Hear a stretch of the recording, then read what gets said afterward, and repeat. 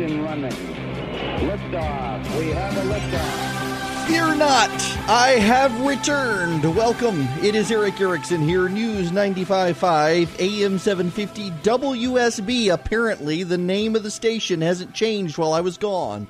The phone number, 404-872-0750, 1-800-WSB Talk. I am delighted to be back with you after a restful vacation where I did not get eaten by alligators in Hilton Head. Now, we have a huge news situation on our southern border that isn't getting the attention it deserves. That's why I'm here, to tell you all the things you need to know that no one else seems to want to tell you. There is a massive convoy of supposed refugees headed our way through Mexico.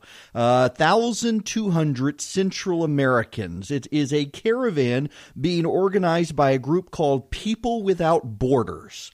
It is their goal to overwhelm American border agents at various entry points along the California, Arizona, New Mexico, and Texas borders to try to gain entry into the country, claiming to be asylum seekers. The problem here is that if any of these people are allowed into the country as asylum seekers, a lot of liberal judges will have a lot of leeway in letting them go into various states. And in those states, essentially claim to be asylum seekers, go through hearings, and have demands on the state to take care of them until they can be dispatched back to where they came. The Mexican government is allowing these people to go through Mexico headed our way. The president is calling on Mexico to do something about it, but Mexico has no interest in doing anything. And the reason is because there are 1,200 people in a mob. And the Mexicans aren't just going to gun them down. But here's the other thing. This is why it's so important. I don't think people in this country realize Mexico is in the midst of a bloody civil war. It is genuinely a country coming apart. Regions and cities within Mexico have taken the law into their own hands. They're establishing their own governments apart from the Mexican government. There's so much distrust of the military and the national police in Mexico. There's distrust of the president in Mexico. There's massive amounts of corruption. The drug cartels are waging a very effective war, as are various other gangs, all fighting each other. The country is breaking apart. Mexico does not have the manpower or ability to stop a caravan of 1,200 Hondurans, Nicaraguans, Ecuadorians, Guatemalans, and the like headed into the United States. This is going to be on President Trump and his administration, and they need to figure out a way to shut this situation down. It is impacting his decisions on DACA. Now, for those who are freaking out about DACA, here's something you need to understand. According to the president's own plan, you would have to have been in this country by 2007 in order to qualify for DACA. Be in by 2007, have applied by 2014. So none of these people would qualify for DACA. Now, you can say, well, they could get fraudulent documents, whatnot. If they get into this country as asylum seekers, they're going to be documented and fingerprinted because of policies put in place by this president. So it's going to be real hard for them to get fake documents if they come across the border, because they will have been fingerprinted at the border and documented as they come in as so-called asylum seekers. So they would fall outside the DACA parameters. They would not qualify. Of course, the Democrats can say, open it. But even the Democrats had agreed that this class of people shouldn't. Oh, whether they keep their word or not is another story. Yet the Democrats will never keep their word. But the DACA situation that the president raised yesterday isn't the biggest issue. The big issue is that this is an intentional effort by a group of people called People Without Borders who do not respect the territorial sovereignty of the United States. It is coming this way, and very few news outlets are talking about it. They're too busy screaming about Sinclair Broadcasting. So all of the media that should be bringing you the latest on this convoy of people coming up to the United States trying to overwhelm our borders are fixated on Sinclair Broadcasting. Let me read you the script of the Sinclair Broadcasting promo that they're having their anchors read. They're having their two anchors read it. In some cases, three are doing it, but it's supposed to be for two. Hi, I'm A, and I'm B. Our greatest responsibility is to serve our Atlanta community. We are extremely proud of the quality, balanced journalism that whatever station they had here in Atlanta produces. But we're concerned about the troubling trend of irresponsible, one-sided news stories plaguing our country. The sharing of biased and false news has become all too common on social media. More alarming, some media outlets publish these same fake stories that aren't just true or just aren't true without checking facts first. Unfortunately, some members of the media using their platform to push their own personal bias and agenda to control exactly what people think. This is extremely dangerous to a democracy. At our station, it's our responsibility to pursue and report the truth. We understand truth is neither politically left nor right. Our commitment to factual reporting is the foundation of our credibility now more than ever. Do you get this? At our station, it's our responsibility to pursue and report the truth. We understand truth is neither politically left nor right. Our commitment to factual reporting is the foundation of our credibility now more than ever. Well, Sinclair had all of their TV stations do this, and a left-wing group put together a spooky mock-up or a spooky demonstration of this by running them all. Let me play you a sample of this from the audio. Let me route this right here. I'm Ryan Wolf. Our greatest responsibility is to serve our Treasure Valley communities, the El Paso, Las Cruces communities, Eastern Iowa communities, Mid-Michigan communities. We are extremely proud of the quality, balanced journalism that CBS 4 News produces. But We are concerned about troubling irresponsible, one-sided news stories plaguing our country. plaguing our country. The sharing of biased and false news has become all too common on social media. More alarming, some media outlets publish these same fake stories without checking facts first. The sharing of biased and false news has become all too common on social media. More alarming. It sounds deeply demented and disturbing when you see it produced this way, as they've taken every little Sinclair station around the country, 200 of them, right-leaning local stations, they're calling them, and they're putting them together, showing, oh, they're all doing this. This is so top-down. How dare they? Sinclair likes Trump. This is bad. Now, all these people were celebrating the Washington Post going with democracy dies in the dark. But they're outraged that Sinclair Broadcasting would say we understand truth is neither politically left nor right. Here's what's really going on here. Yes, there are some concerns about Sinclair and its supposed Trump biases. Donald Trump, you will recall, Jared Kushner bragged that they had a deal with Sinclair Broadcasting for fair coverage, which was interpreted to mean biased coverage in his favor. But that's not really what this is about. What this is about is Sinclair is about to purchase a number of television stations around the country. And these media outlets are looking at this and they see a competitor growing on the landscape, on the horizon. And they're buying Tribune Media's TV stations around the country.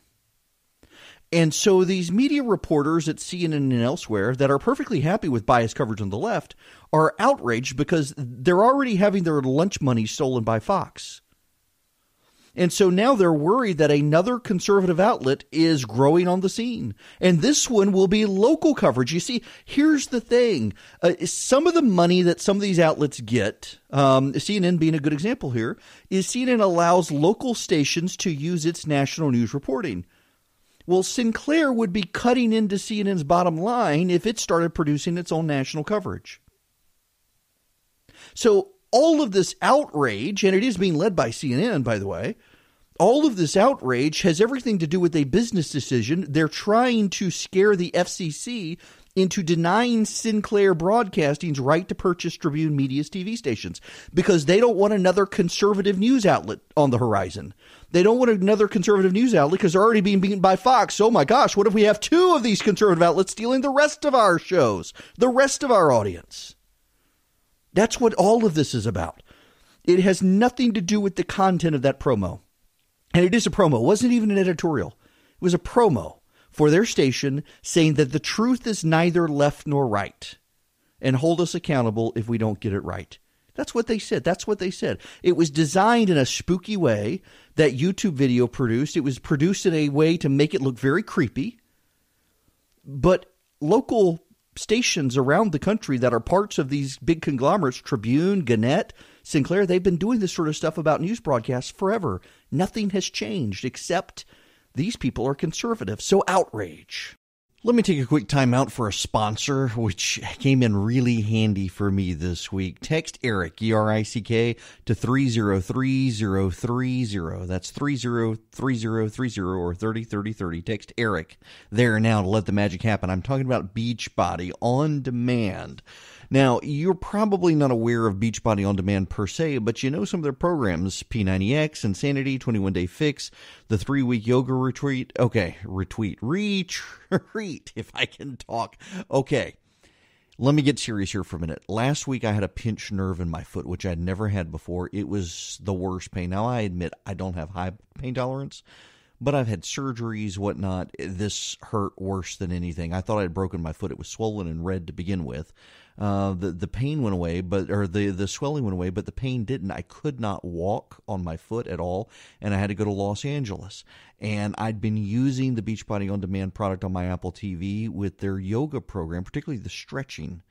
And in California, on my iPad, was still able to get it. And it actually was a handy stretching program. Really helped a lot with my calf muscle from limping and everything as the pinch was working its way out. The medicine was doing its job. Really actually used this program while I was in L.A. Came in handy. You can get it on your phone. You can get it on a tablet. You can get it on a TV. Really excellent to be able to watch on-demand exercises. You don't have to worry about DVDs and stuff. I do highly recommend their yoga package, which I've been using just for flexibility, and the stretching came in super handy while traveling with my foot problem. Give it a try. My listeners are going to get a free trial membership when you text ERIC to 303030. You're going to get full access to the entire platform for free. All the workouts and nutrition information free. All you've got to do is text ERIC, E-R-I-C-K, to 303030. Go do it right now. Text ERIC to 303030. And thank you to Beachbody On Demand for sponsoring the show.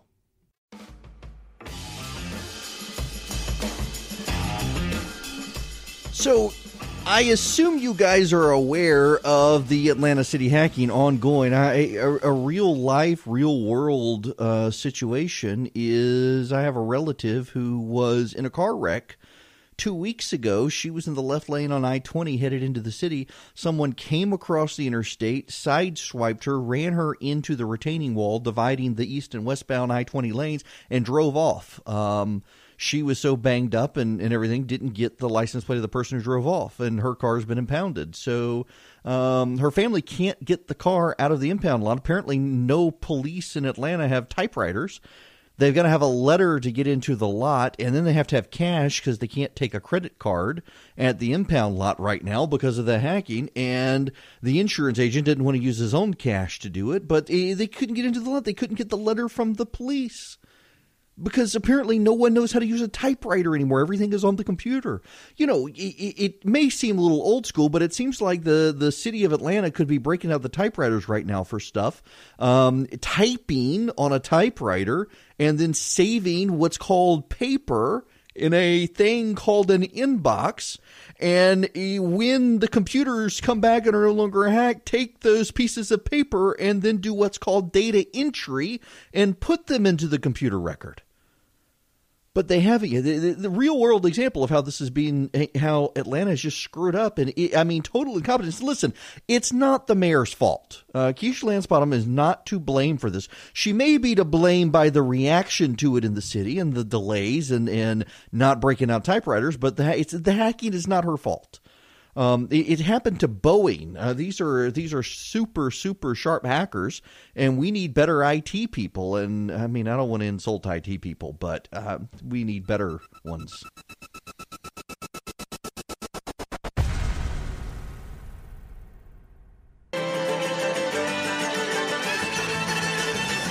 It's 39 after the hour. I am Eric Erickson, returned from vacation. The phone number 404-872-0750, 1-800-WSB Talk. We must return to episode 1, the Phantom Menace. A trade blockade in place by Newt Gingrich. You know, this was the moment I realized that George Lucas really was a garbage director and a garbage producer. This was during the height of the so-called Republican Revolution, Gingrich in charge, and the bad guy's name just so happened to be Newt. Yeah, no coincidence there. Terrible movie, by the way. George Lucas, terrible director. Should have just left him in the editing room. Then he destroyed my childhood. It is proof that time travel is impossible, because someone would have gone back in time, probably after Return of the Jedi, and just taken him out to spare us the first 3 episodes. And now we got to do it with Rian Johnson, because every time I watch The Last Jedi, it just makes me even more aggravated. But I digress. The trade war is happening. China imposing immediate tariffs on imports of American pork, which is huge. It's going to hurt Georgia, actually. The Georgia farm community is going to be devastated by the tariffs being imposed in China on American agricultural foodstuffs. The Europeans are just giddy over this. The American stock market has tanked today because of it. This is a trade war we are getting into. China is responding, and the president's response is to impose even more tariffs on China. So your costs are going to go up. Sales are going to go down of American products in the largest market outside the United States. Mexican tariffs as well are being imposed. Now, the president kind of walked that back. He said at first Canada and Mexico could get some waivers, and now waivers for Mexico aren't being given after all. So we're going to have a trade war there. The trade war with China ongoing. Pork products going to be see a tariff. Corn products going to see a tariff. Other agricultural imports into China, exports to China, going to see tariffs.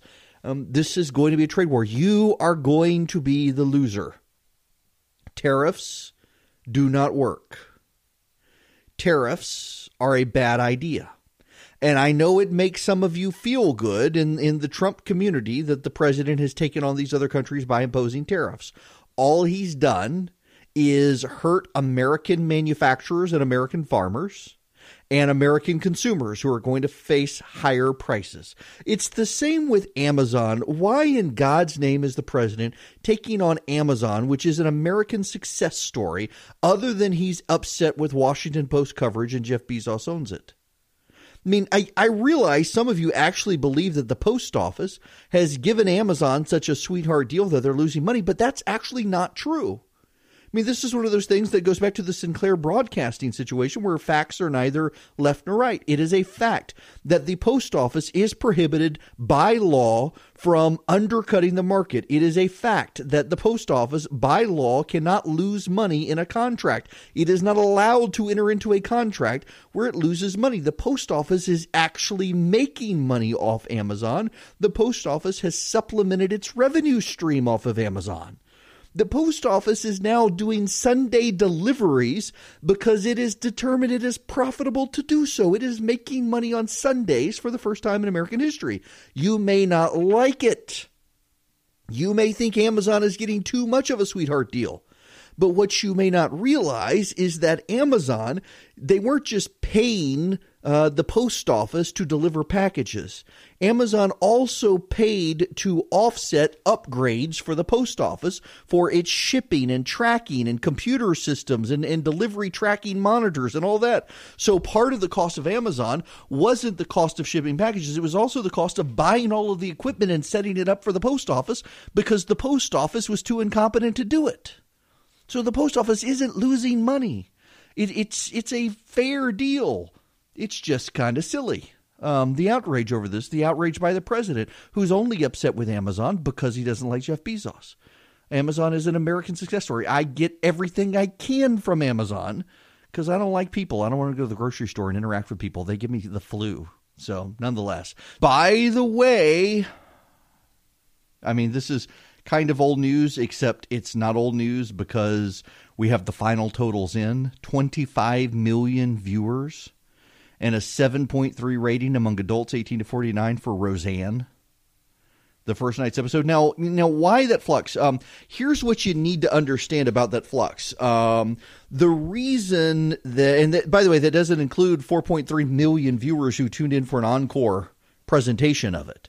The reason that this shifted and went up in the ratings is because it takes some time for the ratings reviewers and the TV companies and whatnot to assess people who time delayed their watching of Roseanne. If they had it on, for example, a TiVo, they recorded it and they watched it later, things like that. They have to take all of that into account.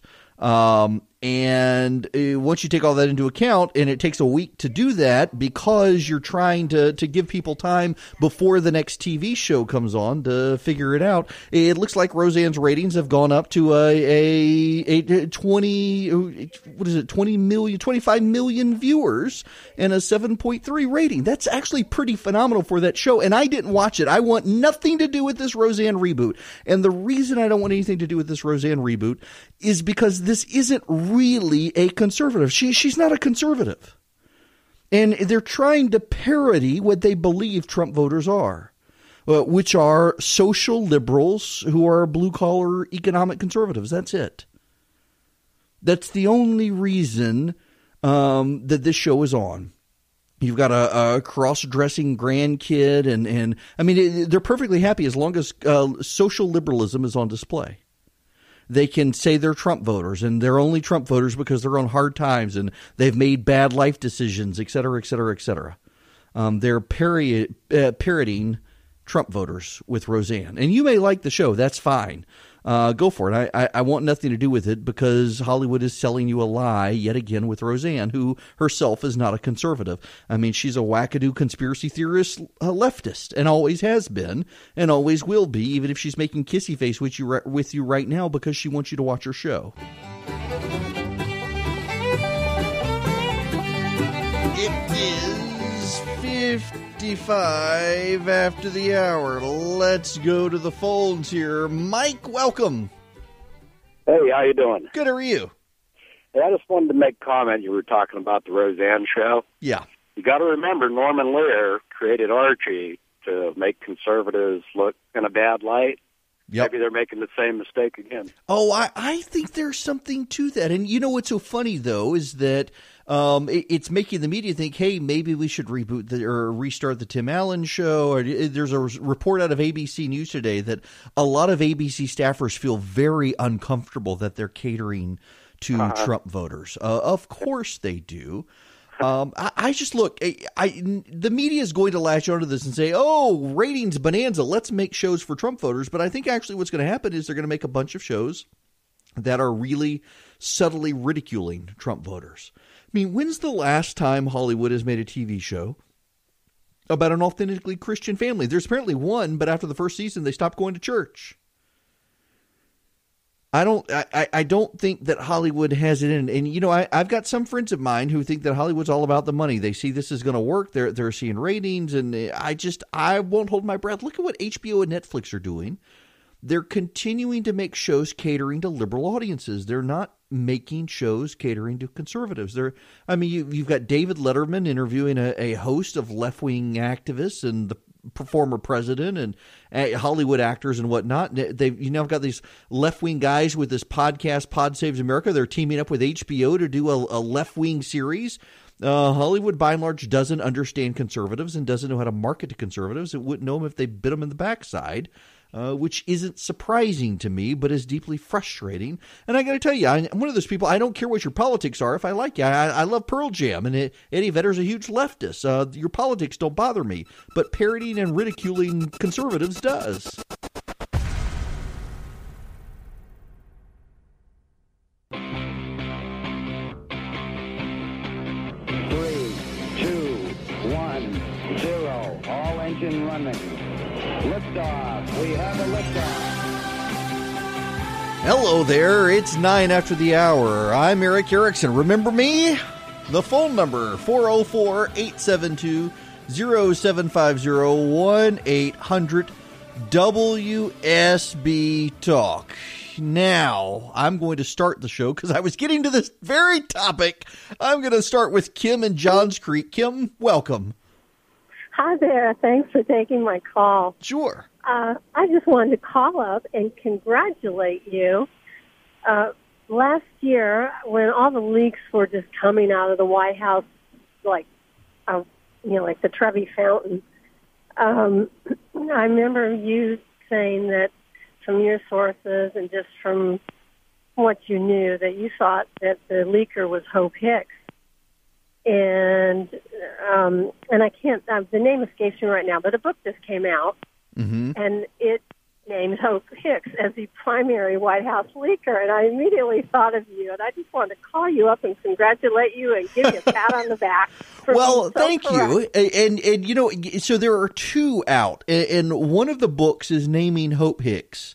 And essentially it's a lament that now that she's gone, leaking will be down at the White House. There's another book out, though, that's naming Kellyanne Conway as the primary leaker. Yes, and I saw it's that too. Amazing to see the number of reporters who have actually come out and said, we can just say up front that this isn't true. They're not saying that about Hope Hicks because it was true about Hope. And that leads me to this. While I was on vacation last week, Kim, thanks very much for your phone call. While I was on vacation last week, a news story came out about George Conway. George Conway is Kellyanne Conway's husband.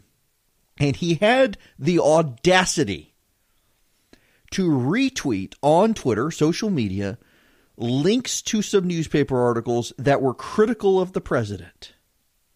And these news stories were coming out saying, can you believe that George Conway would tweet these negative things about the president? That's Kellyanne Conway's husband. She must agree with him. Now, can you imagine the calls of sexism? If the premise was that a wife was retweeting these things, and it must be indicative of her agreeing with her husband.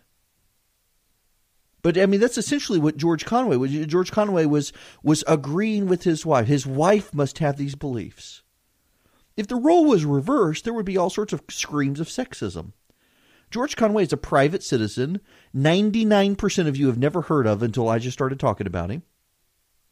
And he retweeted some stories that were critical of the president. He retweeted some that were favorable of the president as well.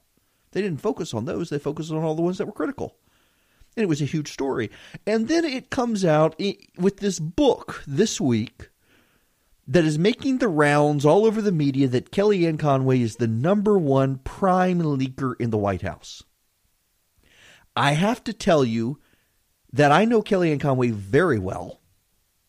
And she is not in the top 10 leakers at the White House.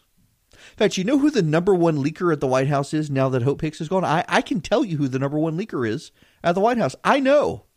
I know for a fact. I have never had this person leak to me. But I know who the number one leaker at the White House is. Because I've talked to several of the major prominent reporters who appear on your TV screen on a daily basis, and they have told me, and these weren't off-the-record conversations, these were bar chats. I can tell you who the biggest leaker at the White House is, and I will name that person. The president is the biggest leaker in the White House. The president calls reporters at night from the private residence at the White House and chats with them, including some of the reporters he attacks on Twitter. And it is a transactional relationship. He shoots the breeze with them, and they write stuff up, and then he can attack them and deny it. And they're not going to attack the president and say, well, you're the one who gave it to me, because this is a transactional relationship. The president wants to get this information out there. He wants to brag about himself. The reporters, they want to write about it. They want the scoop, but the president has to deny it. This happens routinely. It's been going on since before he got into the White House. The president is the biggest leaker. In the top 10, though, Kellyanne Conway is not it. But here's the thing. With Hope Hicks out of the way, the director of communications job is open. And I do not think it is a coincidence at all. In fact, I know for a fact it is not a coincidence that this hit piece on George Conway came out last week in the run-up to a book coming out today claiming Kellyanne Conway is the biggest leaker.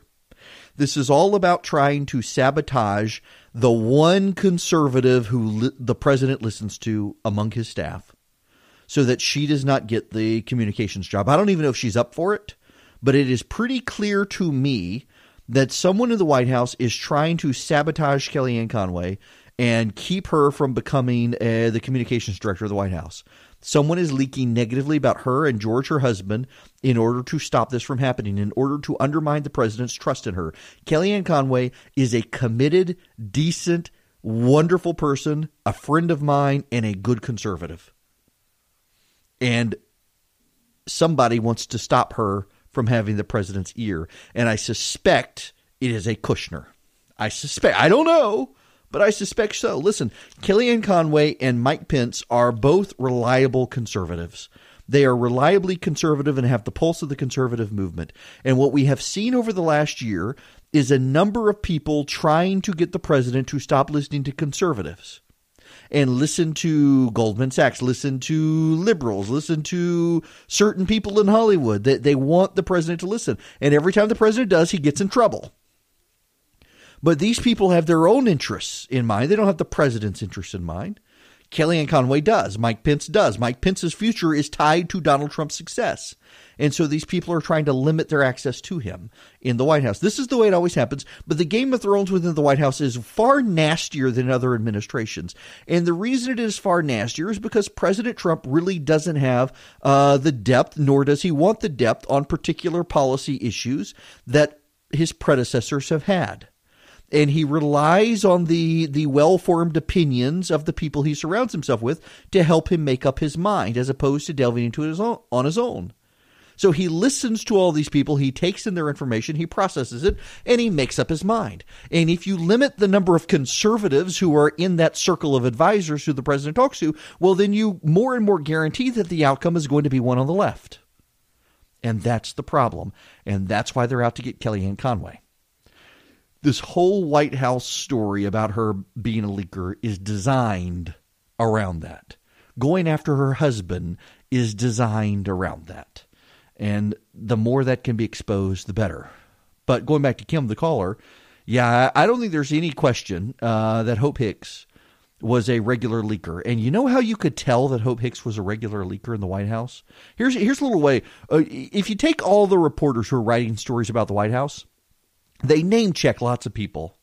Who was the person who least got name checked? That tends to be the source. And that always tended to be Hope Hicks until towards the end as she was on her way out, which was a big red flag that she probably was one of the leakers. Let me take a quick time out for a sponsor, which came in really handy for me this week. Text ERIC, E-R-I-C-K, to 303030. That's 303030 or 303030. Text ERIC there now to let the magic happen. I'm talking about Beachbody On Demand. Now, you're probably not aware of Beachbody On Demand per se, but you know some of their programs, P90X, Insanity, 21-Day Fix, the 3-week yoga retreat. Okay, retreat, if I can talk. Okay, let me get serious here for a minute. Last week, I had a pinched nerve in my foot, which I'd never had before. It was the worst pain. Now, I admit I don't have high pain tolerance, but I've had surgeries, whatnot. This hurt worse than anything. I thought I had broken my foot. It was swollen and red to begin with. The pain went away, the swelling went away, but the pain didn't. I could not walk on my foot at all, and I had to go to Los Angeles. And I'd been using the Beachbody On Demand product on my Apple TV with their yoga program, particularly the stretching. And in California, on my iPad, was still able to get it. And it actually was a handy stretching program. Really helped a lot with my calf muscle from limping and everything as the pinch was working its way out. The medicine was doing its job. Really actually used this program while I was in LA. Came in handy. You can get it on your phone. You can get it on a tablet. You can get it on a TV. Really excellent to be able to watch on-demand exercises. You don't have to worry about DVDs and stuff. I do highly recommend their yoga package, which I've been using just for flexibility, and the stretching came in super handy while traveling with my foot problem. Give it a try. My listeners are going to get a free trial membership when you text ERIC to 303030. You're going to get full access to the entire platform for free. All the workouts and nutrition information free. All you've got to do is text ERIC, E-R-I-C-K, to 303030. Go do it right now. Text ERIC to 303030. And thank you to Beachbody On Demand for sponsoring the show.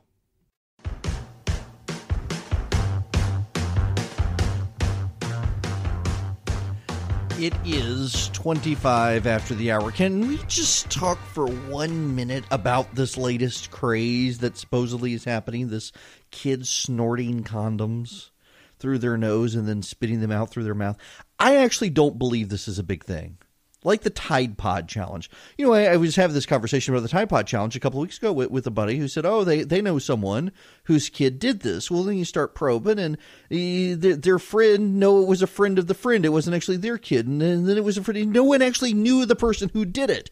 It took over that someone had. I don't believe that this is as big a thing as it is. Here's what I think happens. And again, this is all theory on my part, but I've been around the block enough to presume these things. That the media gets possessed with this idea. It goes viral. It's drummed up in some corner of the internet. Some reporter catches wind of it, runs the story that this is a real thing. Other reporters, then in the herd mentality, all say, oh, this is a real thing. And then it is through the media coverage that teens actually do say, oh, other kids are doing this, I'm going to do this. But no kids have actually done it first before the media coverage. Or if they have, it's only a couple of them. The media incentivizes this coverage. The media incentivizes the act. I mean, honestly, I had not heard of a single kid in the metro Atlanta area who tried the Tide Pod Challenge until after it got maximum exposure all over the media that this is happening around the country. And I don't think it was. They were all showing the same handful of idiots who had done it. And it wasn't like the others had dropped dead. There just weren't any others. And the same thing's going on with this snorting condom. They're all showing the same kids doing it. And it's all like one kid. I just do not listen. I think millennials and younger people tend to be stupid because they're young. Their brains are full of mush. That's why your kid's not salt and light. You got to make them salt and light before you send them out into the world. You just can't go out in the world and say, be a good kid. No, you got to teach them. You got to teach them not to be an idiot. But I think that kids do have enough self-awareness that they're not that stupid. I mean, don't give them the right to vote. Don't let them make policy on guns. But by God, I just don't think there are a mass number of kids out there snorting and swallowing condoms or eating Tide Pods. It's just media hype. It is the media herd. It's the same thing going back to the Sinclair broadcasting thing. The media is outraged by this, but how often does the media come up with these talking points to begin with? Remember gravitas? Go all the way back to Dick Cheney. When George W. Bush picked Dick Cheney to be his vice president, all the media, he has gravitas on every station. You hear this over and over and over and over. Or last year in September and October, Donald Trump, he can't be president. You know, there's that poll out this past week showing that 60% of the public thinks there's no way on God's good earth Donald Trump is going to get reelected in 2020, which tells me he's going to be president for 8 years. Because all the people, myself included, in 2016, bought the polling that there's no way he was going to win. Well, at the state level, the polling was different. Same thing's going to happen in 2020. This herd mentality of the media has them drumming up these scare scenarios about teenagers. It's not really happening. And if it is, well, natural selection, I guess.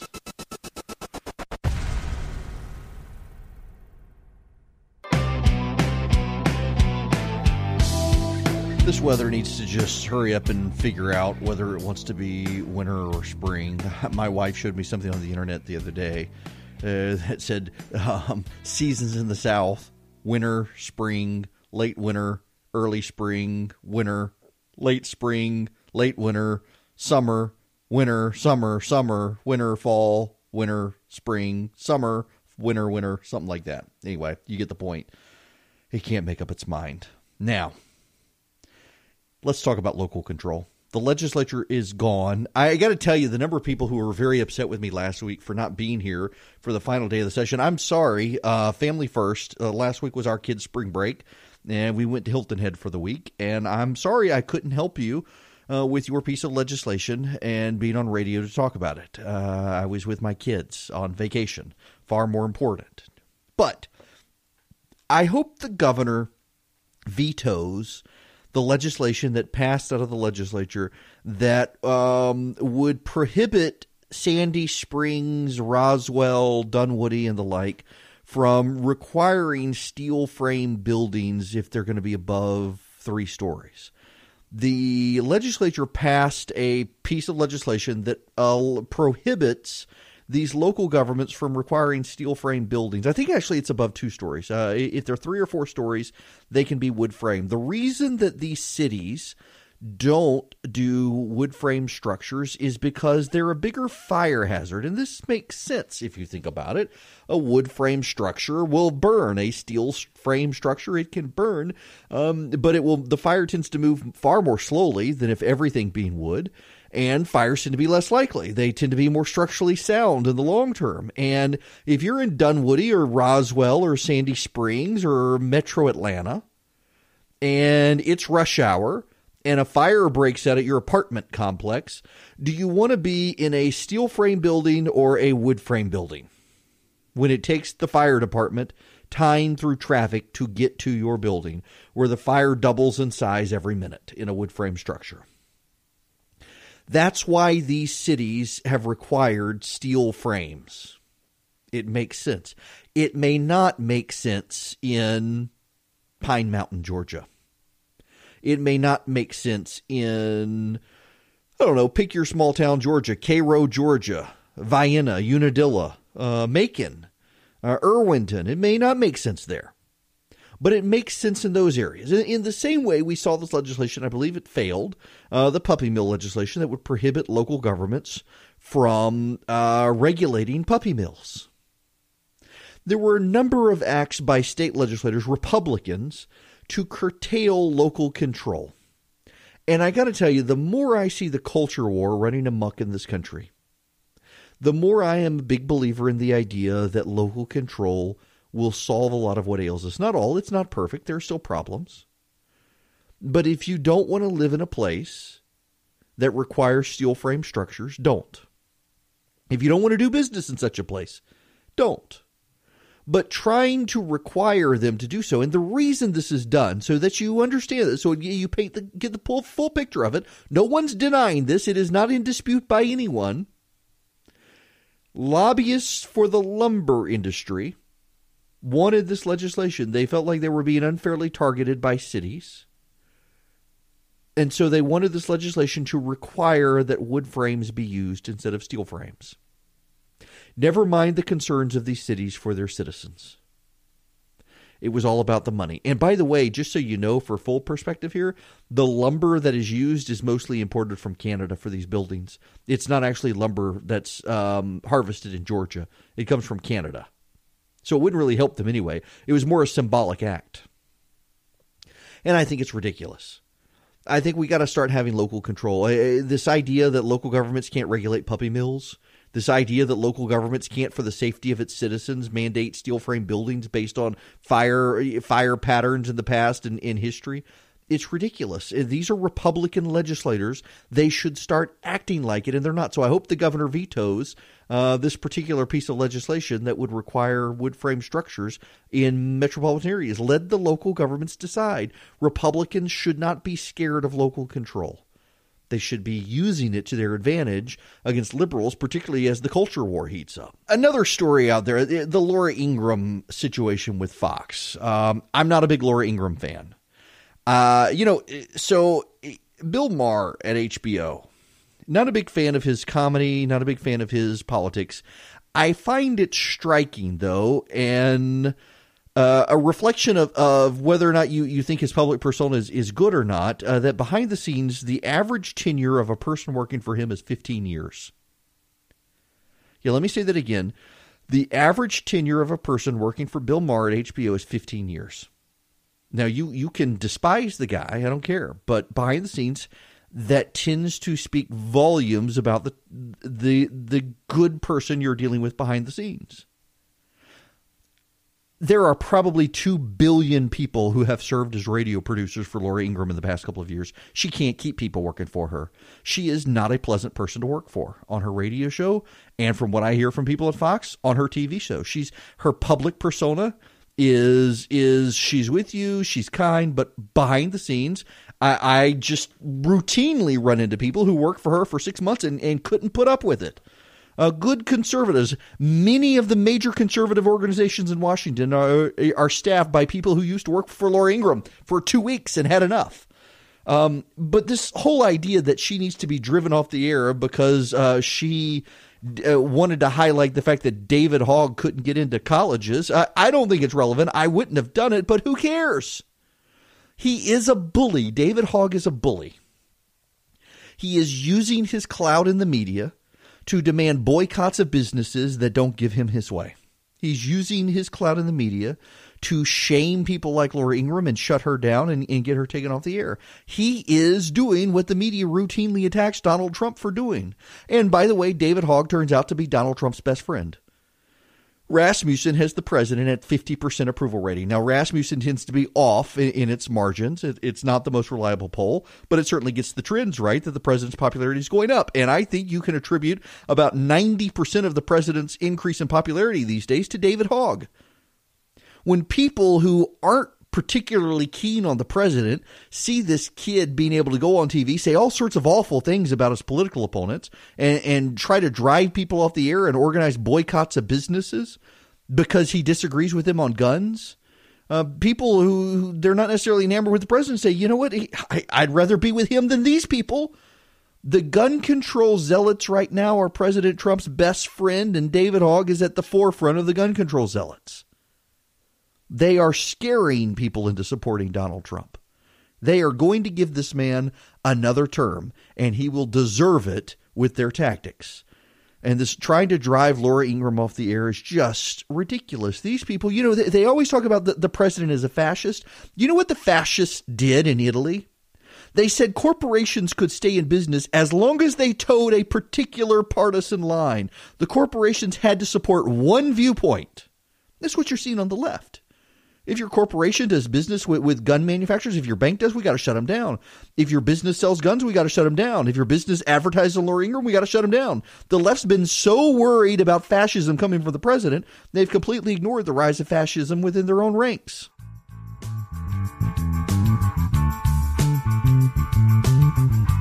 It is 55 after the hour. So there have been knife attacks in London. It is now has a worse crime rate than New York City for the first time ever, apparently. Worse crime rate than New York City in London. And of course you have Piers Morgan calling for the regulation of knives online. Perhaps there are other things they might want to regulate in London. Like, for example, there is a situation today where a laborer that is a left-wing member of parliament is upset that someone noted the Labour Party is trying to coddle London Muslims and make the case that the Conservatives are cracking down on crime and making it an issue of Muslim violence. And this Labour Minister of Parliament reached out to the police via Twitter to file a complaint that this was hate speech and this person needed to be arrested. Someone has gone to jail in London for telling an off-color racial joke. They do not have the First Amendment in Great Britain. It's another reminder of why we are a better country because of our freedoms, including our right to keep and bear arms, which makes us a better country. Oh, and by the way, did you know that we actually don't have the worst gun violence in the world? We'll talk about this tomorrow. New research out. We don't, in the Western world, have the worst gun violence. That's just what the media wants you to believe.